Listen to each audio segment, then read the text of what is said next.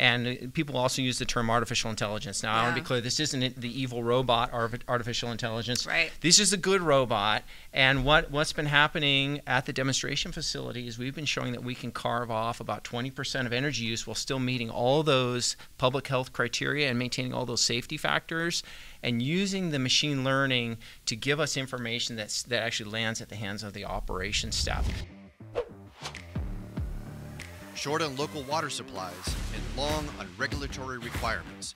Do a deep dive with us by listening to the Full Circle podcast to learn how Las Virgenes Municipal Water District and the Triunfo Water and Sanitation District are meeting 21st century water supply challenges for a portion of the Los Angeles and Ventura County regions.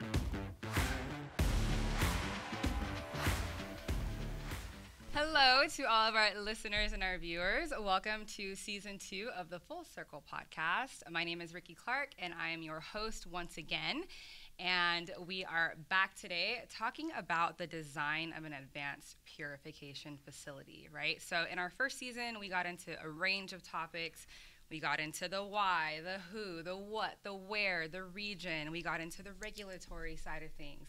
We talked numbers and the costs that go into putting together this type of project. We talked to a host of experts, both internal, external. We talked to some consultants. We really got into the nitty-gritty, and so we're back for our second season, and we're getting into an additional range of topics, including the building and design of an advanced purification process. So I'm super excited. I have two amazing guests here with me, and I'm going to attempt to speak to their extensive experience in indirect and direct potable reuse. But I know I'm going to have them speak to it as well, because who we have here today, they have a combined 50-something years of experience in advanced purification and building these kinds of projects, and we're going to get into some really interesting topics to speak to what all goes into the process, what you have to think about design-wise, production, regulatory, a little bit regulatory-wise, and everything that goes into the design build. So let's get into it. I want to first introduce Andy Salverson. He is our guest number one today, and Andy is vice president at Carollo Engineers and is an internationally recognized expert in water reuse, treatment, and regulations. With over 29 years of environmental consulting experience, he provides guidance and expertise on potable reuse and reclaimed water purification. He has been involved in projects spanning the United States, as well as Europe, the Middle East, Asia, and Australia. And our second guest, Adam Zacheis. He is Brown and Caldwell's Western Water Reuse Practice Lead. He is based in Los Angeles and has well over 25 years of experience in alternative water uses and developing resilient water portfolios. His background includes process engineering, pilot plant research, membrane water treatment plant design, advanced treatment facility design, and advanced oxidation technologies application. Ooh, got through that without studying. I feel tired. Tired, yes, but lots of background, lots of experience between the two of you. And again, you guys have been doing this almost as long as I've been alive. So I don't want to even try to explain everything that you do. Can you both speak a little bit to your background and your experience with advanced purification? Sure, I'll give it a start, and I do want to acknowledge, we're here today as part of the Walsh Progressive Design Build team. So we're working together on the very exciting full-scale project. So just a little, maybe just a little more background. One of my favorite quotes is, it's not the age, it's the mileage. And there's been a lot of mileage, developing pure water in the state of California, going back to the 60s and getting here today. I started in the late 90s on pure water projects. And you see that same rigorous effort being progressed through this pure water project, through the demonstration, which Adam and I were both privileged to work together on, and then moving on to this really next exciting phase. Oh, we're so excited to have you guys on. Yeah. We've been leaning on you guys for years, so we're happy to have you lead up our full scale. We're so excited. Yeah. Great. Well, I'm really excited about reuse. I started my career as a young engineer in wastewater, then I moved to water, and really started to emphasize on advanced treatment membrane type of processes, which kind of made me fall in love with reuse. I also got the bug when I was young engineer visiting the Water Factory 21 nice. at Orange County Water District, which was the predecessor for GWRS. It's really exciting projects and really beneficial to communities in California. So I'm happy to be part of this team. 100%. And I'm glad you mentioned the bug, because I believe that came up in our first season. I forgot which guest, but they did mention that they got exposed to the engineering side of water as a child, and it just sticks with you. It's a lot of people, once you get into water, you never want to get out. Yeah, that's something that we've been talking about within some of my teams at Carollo is the best engineers are the ones that just passionately love what they're doing, and you do see that here. You do see that with the JPA. You do see that with the operations, with the engineering.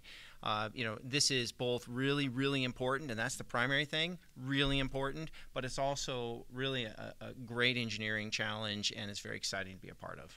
It is, indeed. It's been exciting for me to learn about since I started here. We've been embarking on this process since before I started at the JPA. And so learning about the process, everything that goes into it, and being able to collaborate with the professionals and the experts like you guys and kind of get more into the nitty-gritty, it's been really fun.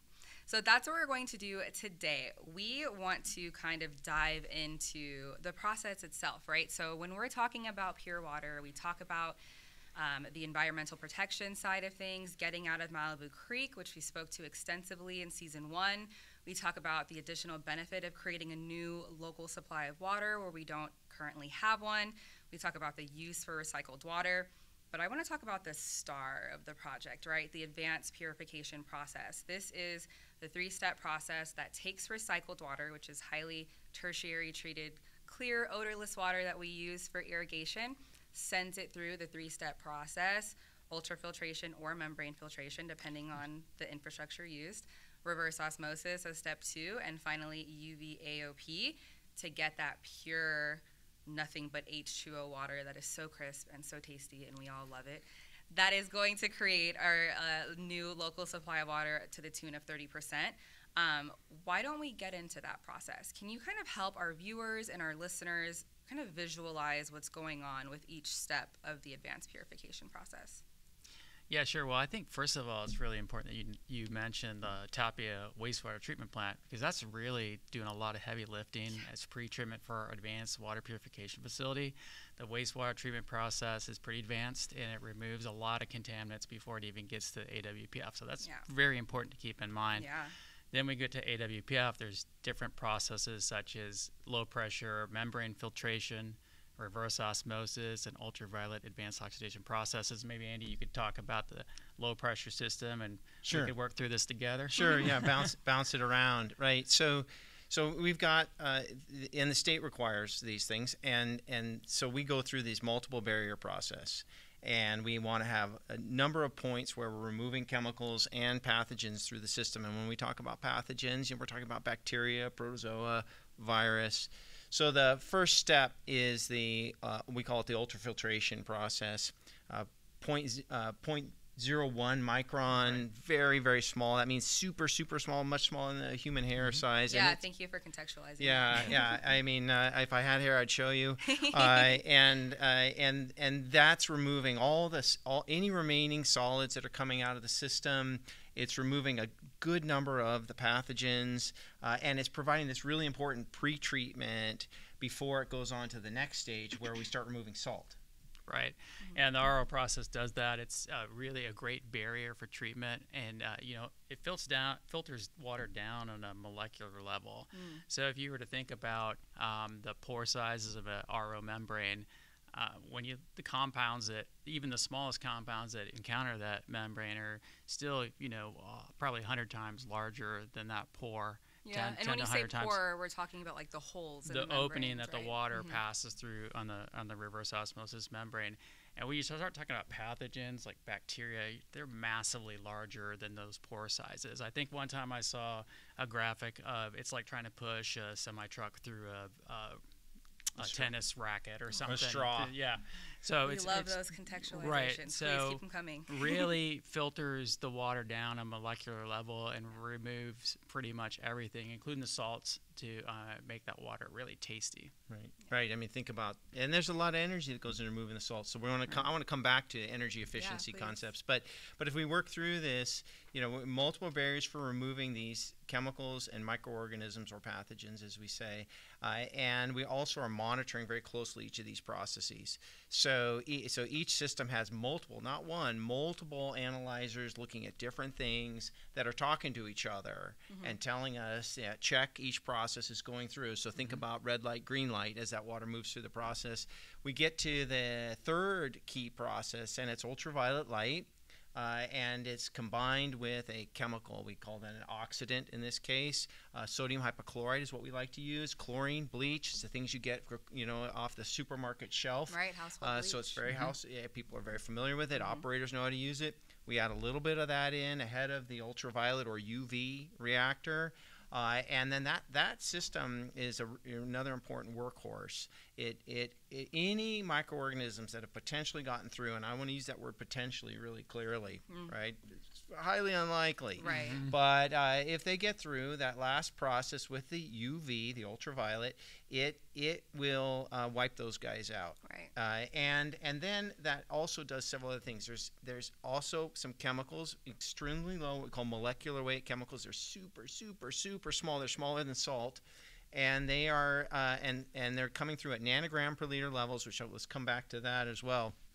That last system then creates what we call hydroxyl radicals, and not getting too much into the weeds here, but what these radicals are is they're these little molecules that are looking to just like rip electrons off of chemicals and destroy them.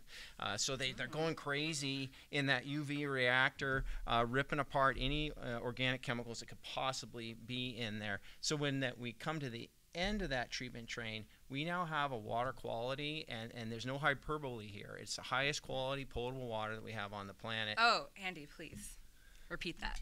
Well, so you go. Repeat that for our listeners out you there. go back. You can go back. I mean, these purified recycled water projects have been running in the state of California since the 60s. And the evolution of technology to today that we see at the demonstration facility, that's the latest, greatest version. And what we know through the National Academy of Sciences out of DC, and what we knew through study after study after study, what we know from medical professionals, is that this level of treatment, the processes that are at the demo, they are removing chemicals and microorganisms to a level that far go beyond the criteria for public health, and it goes to the level that we have to actually add minerals back into the water so that it is, quote, stabilized, so that it can go into the environment and not pull minerals out of pipes on the way there, or other things. Because super pure water is considered aggressive, it's right? Aggressive. Yeah. And we don't like aggressive. We don't. We like want aggressive. docile. We want chill. We want chill water. That's better. Chill water. That's better. Yeah, we want chill water. Exactly. I think it's important to also notice, as we're going through these processes, it's important to realize we're putting in place multiple barriers to stop pathogens and contaminants. So there's lots of belts and suspenders to protect public health here. And with the really rigorous monitoring, we're ensuring that these processes are always working to spec to protect public health. When I talk to, I've talked to my daughter or my kids about what I do, and other people, they think, they like, well, how can you really treat water to be this pure? And I'd like to remind them that, this is a very technology-driven industry that we work in, and things are always advancing and becoming better in terms of performance and the purification processes. It's no different than, my first cell phone just called people. Exactly. Right? And that technology has rapidly advanced, and it's no different from what we do as engineers in this water purification. Yeah. Can you speak a little bit to the automation that goes with the process, right? Because you talk about like the bells and the whistles that go into the redundancy and the checks, to make sure that everything is working properly. Can you speak to the automation and how our operators kind of get to work with this process and how they can monitor what happens at each step? Yeah, I can start that off. So as design engineers, like we're starting to have these discussions right now with your facility.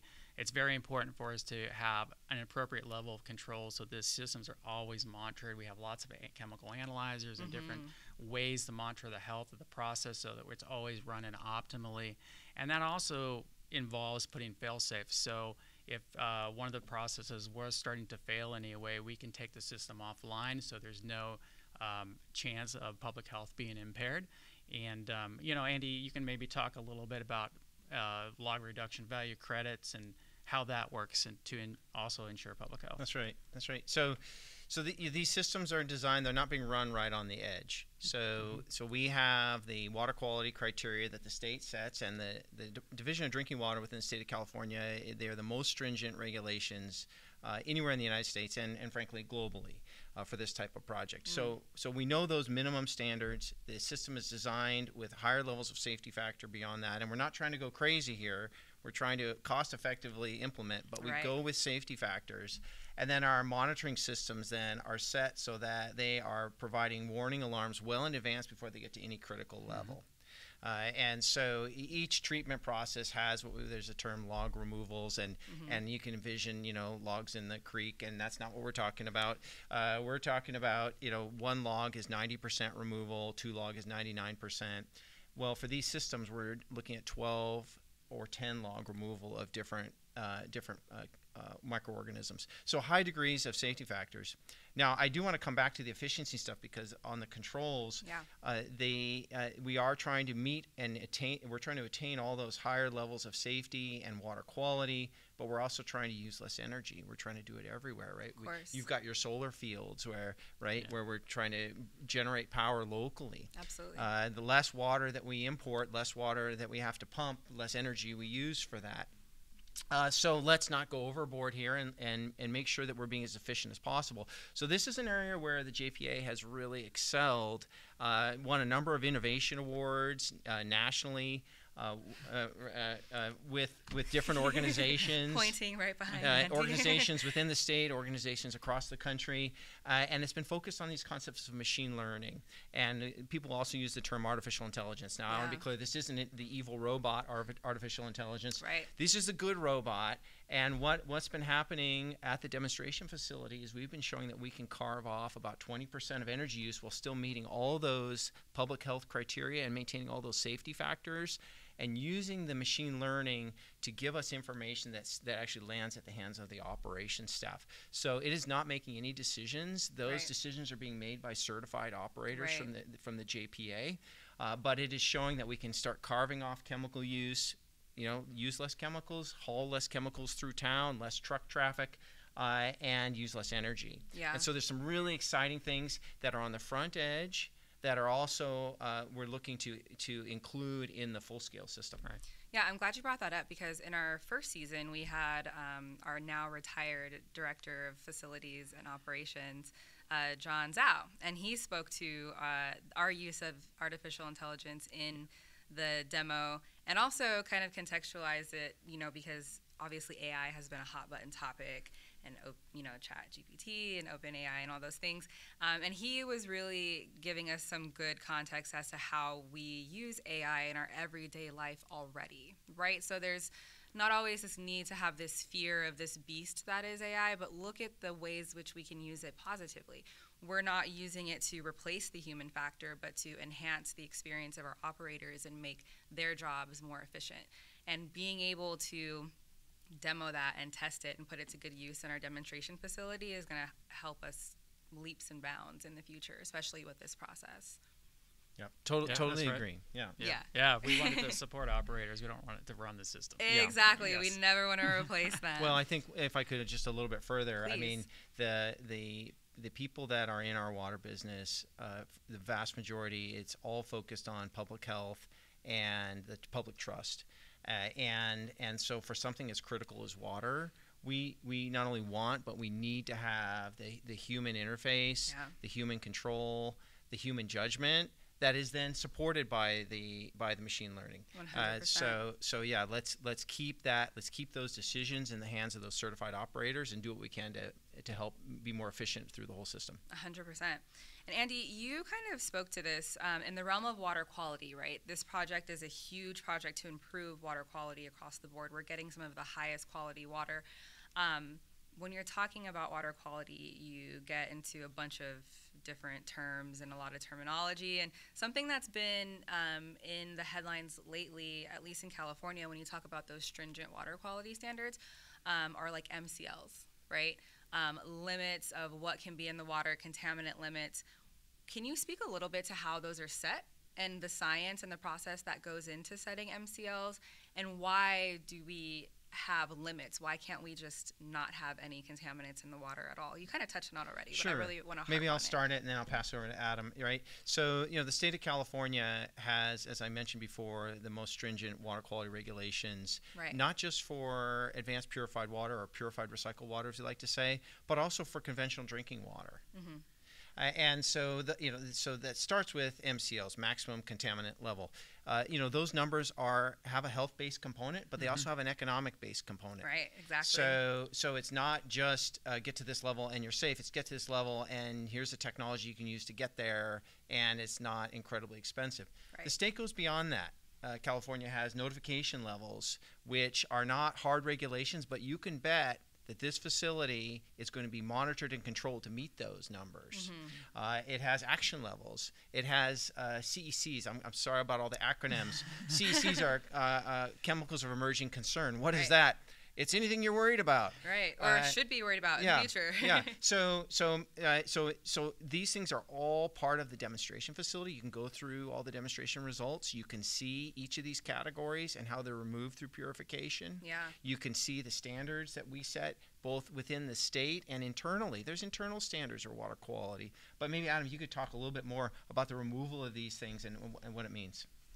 Yeah, absolutely. I just want to point, first of all, too, that some of these chemicals, like the notification level chemicals, sometimes they get promoted up to have an MCL. So the state is constantly evaluating these chemicals and adding new regulations. So we've got to really provide a really robust system to pretty much remove everything we can.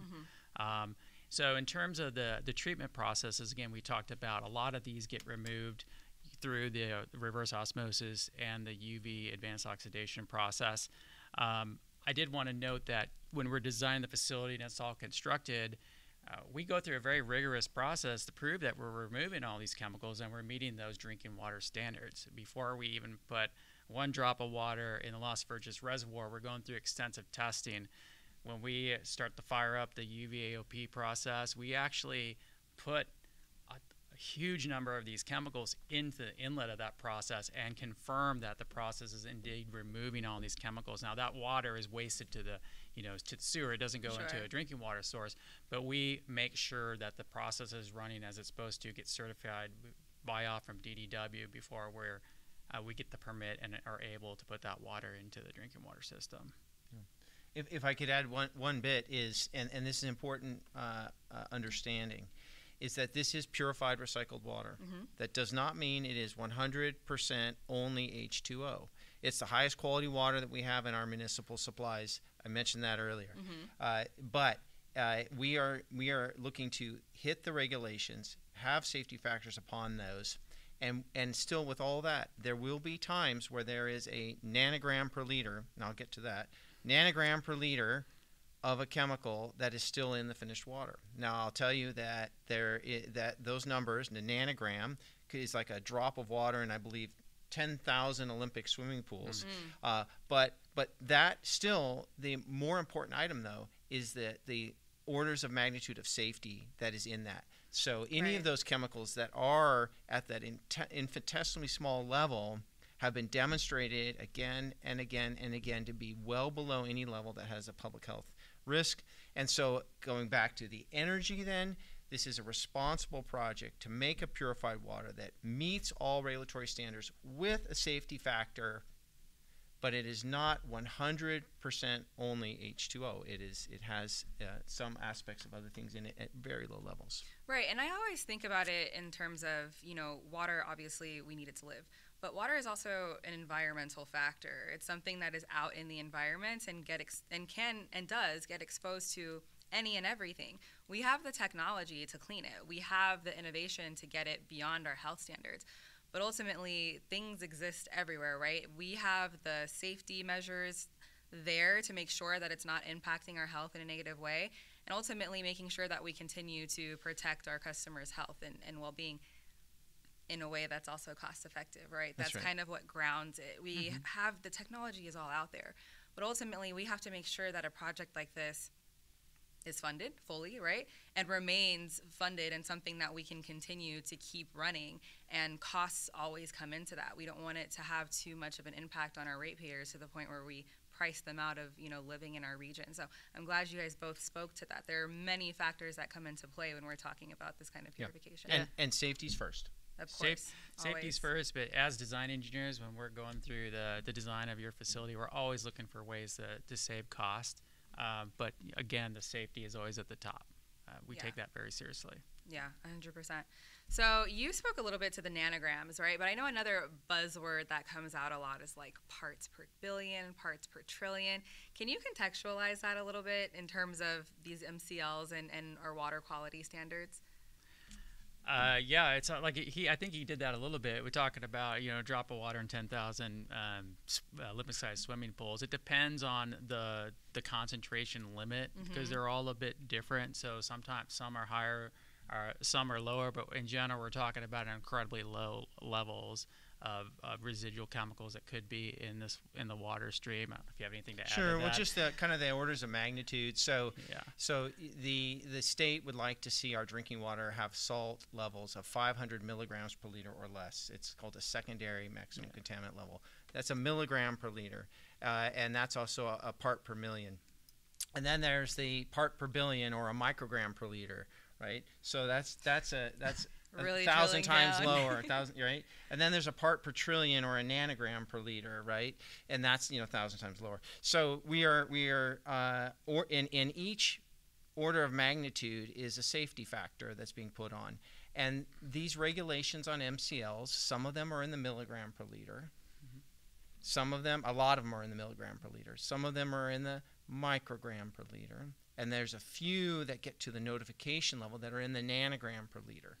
And it's those that we are paying acute attention to in the engineering processes because we want to get well below those numbers. And so if you go out to the demonstration facility, go check out that UV advanced oxidation, its goal is to hammer down below those notification levels into those very low nanogram per liters, or well below any detectable level for the vast majority of the chemicals that anyone can sample for.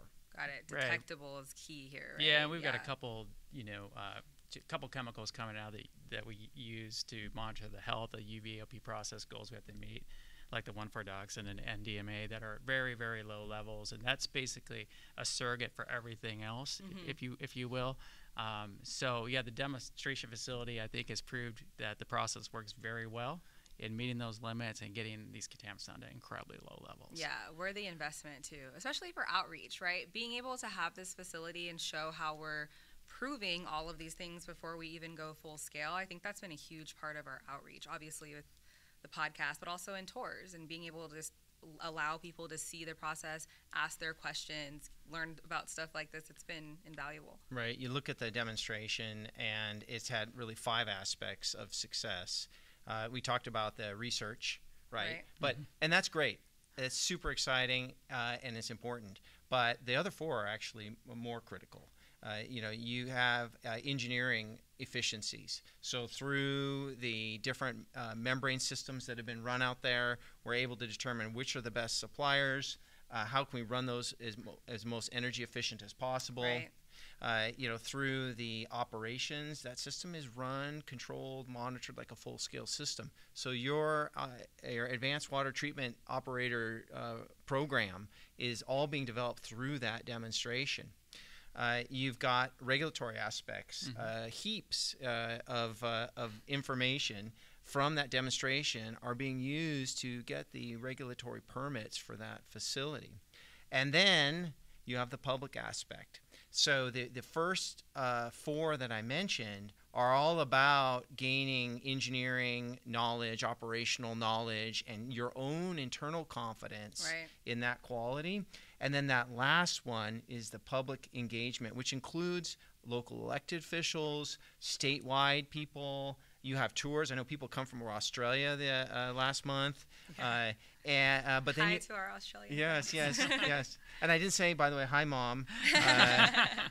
And so, you have, but then you have your local people, the people that are going to drink this water. And so all that confidence and information over the last 4 years, that all, can I use a membrane term, permeates to this comfort level of the safety and the quality and the ability to see, hear, and taste that water. Yeah. The demonstration projects already provide us invaluable information about how we're going to design the full-scale system. We're talking about the data coming from that facility every week.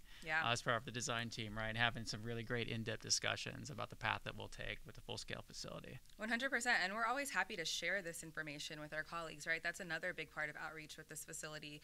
We have staff from agencies all throughout California come, and that's what we do in water, right? We don't believe in reinventing the wheel.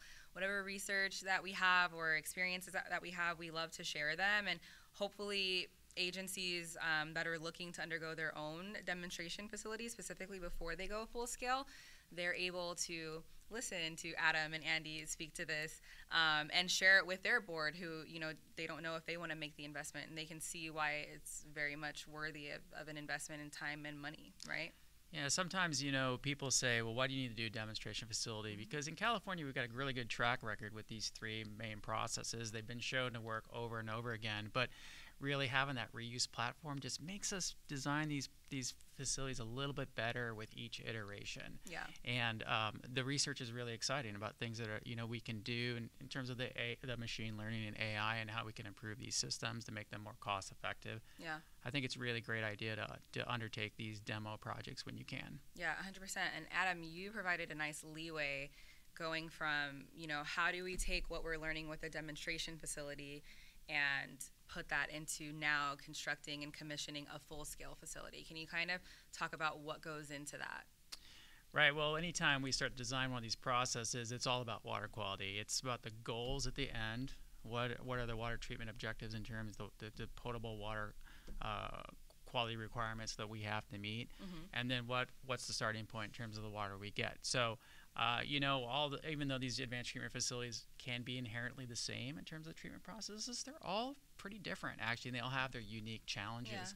Yeah. So, for example, for this facility, we're looking at look at the demo data to determine how to optimize the recovery and the operation of the reverse osmosis process. So we're looking at disinfection byproduct formation potential and how to make sure that that's removed from the final treatment stream, and other types of useful information that we'll need to set the design criteria for the full-scale facility. Yeah, one example, and Adam mentioned actually, Ricky, you mentioned Tapia, and then Adam added to that, was that the first treatment process here, it kind of gets pushed to the side. Reverse osmosis and UV advanced oxidation, they're the big ones.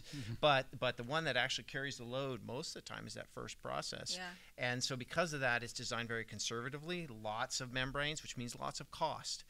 What we're finding through the demonstration is that the quality coming from Tapia is so good, right? It is so good that we're able to cut that first process down. Again, keeping our safety factors, keeping our redundancy. We've got to keep producing, never compromising, and there's no compromising on safety. But we are shaving millions of dollars off the full-scale system because of the research that's been done at the demonstration on that one process. Yeah. So, can you repeat that one more time? Which part? That very last part about saving money for the other water professionals and board members and electeds and decision makers out there. Yeah. Well, so we were part of the demonstration facility. We know what it costs. Yeah. You can probably go on the record and find what that was. It was not cheap, but it was not also very expensive. Yeah. I will say that we've recovered multiple times over the investment in the demonstration.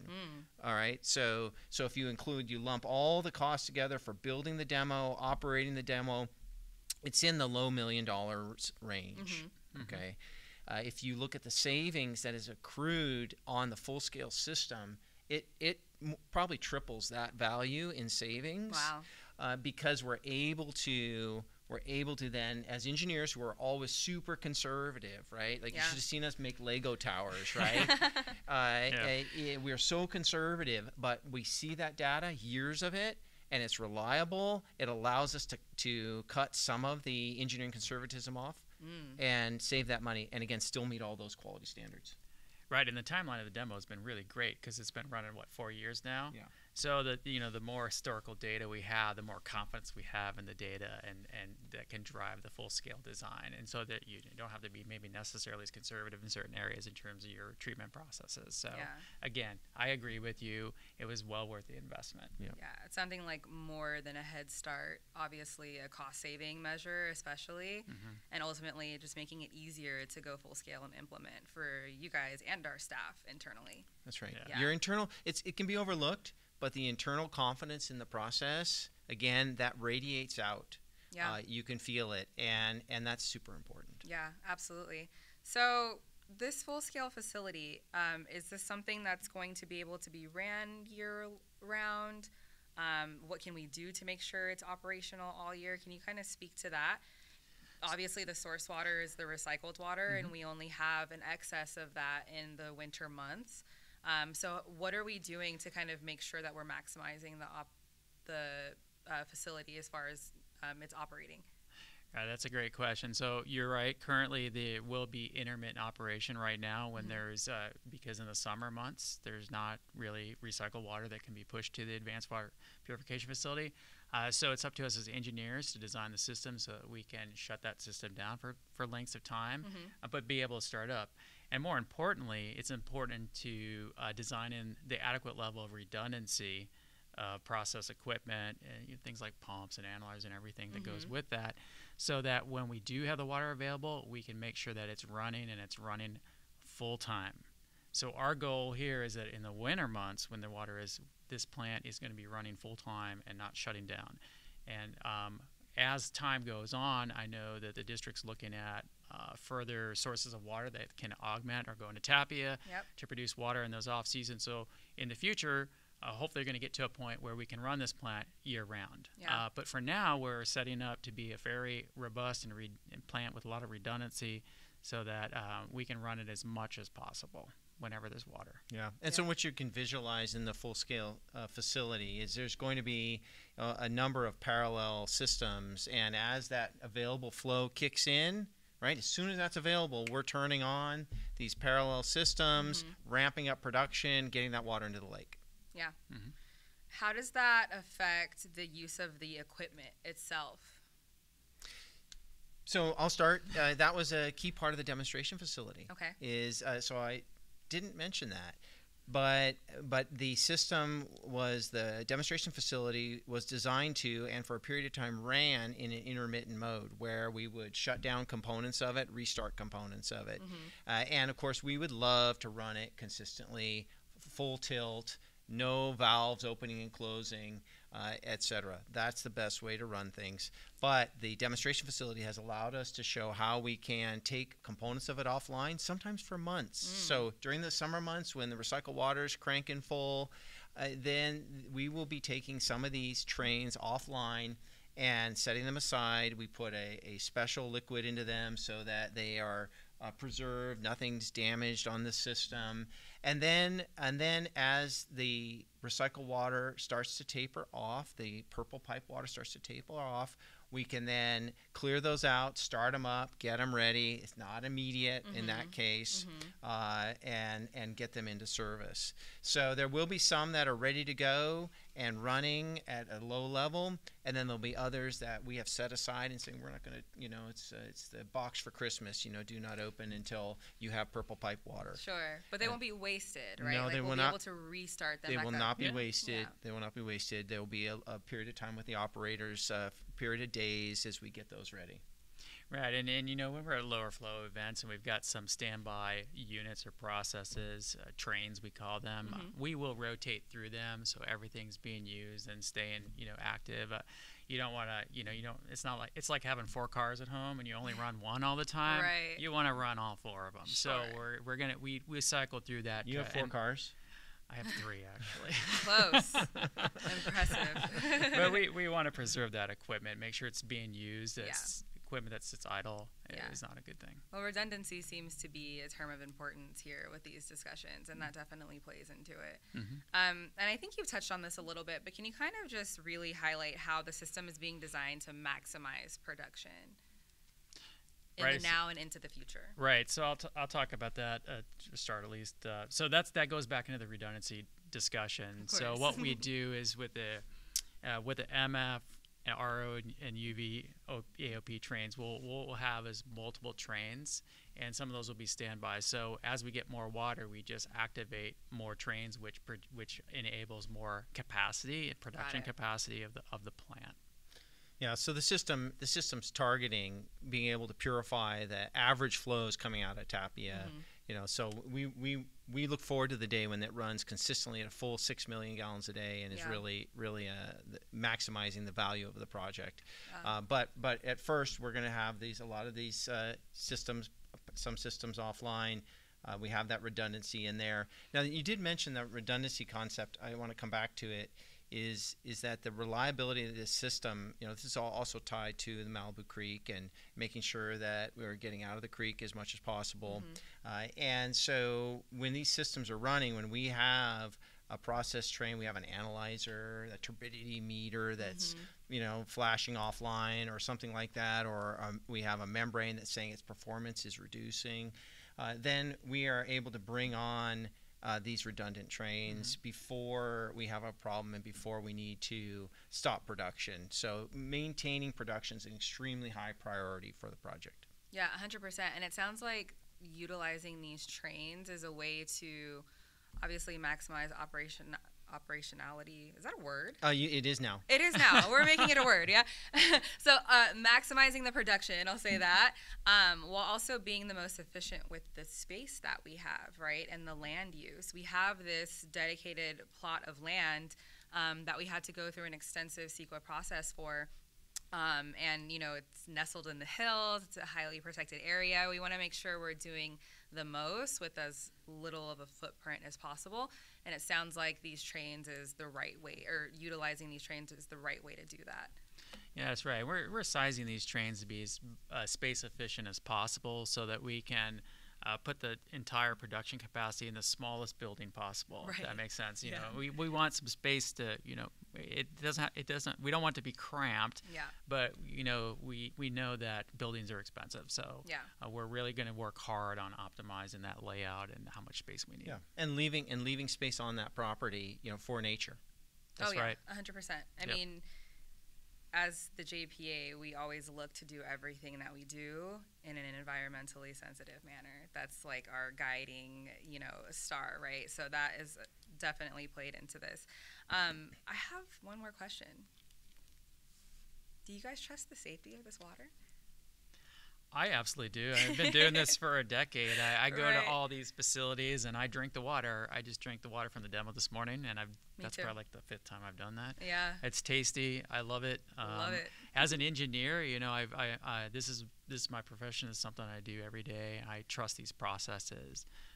I've seen the water quality data. I know it works. I know it's incredibly safe water. Yeah. I tell people, I'm from the Midwest, right? So I tell my family about this, and this water is very pure, to Andy's point before.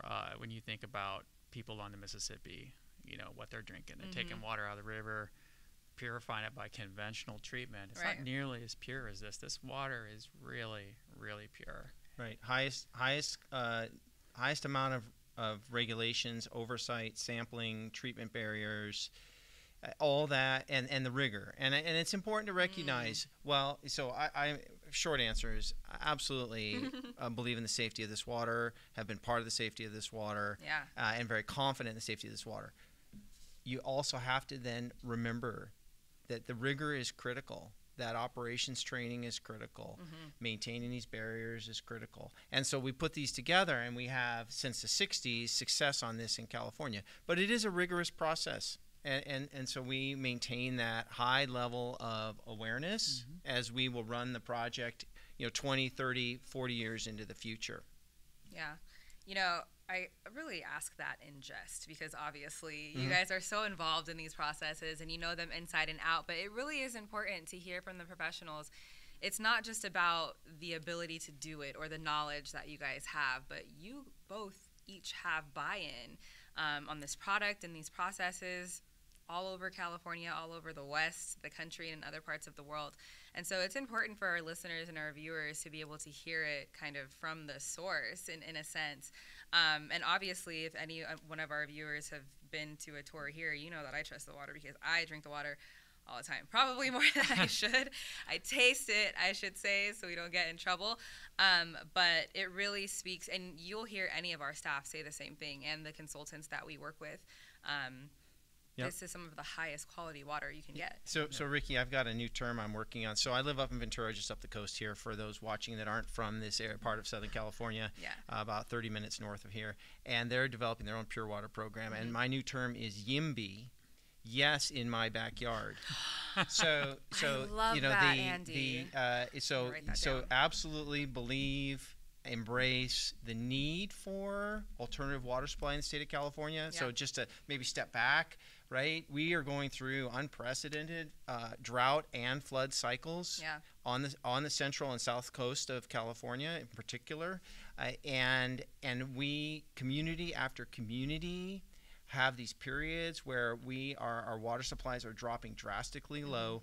We need an alternative supply. Purified recycled water is the most cost-effective new water supply we can bring into these communities, and through things like the demonstration and 40 years of application, the safety is there.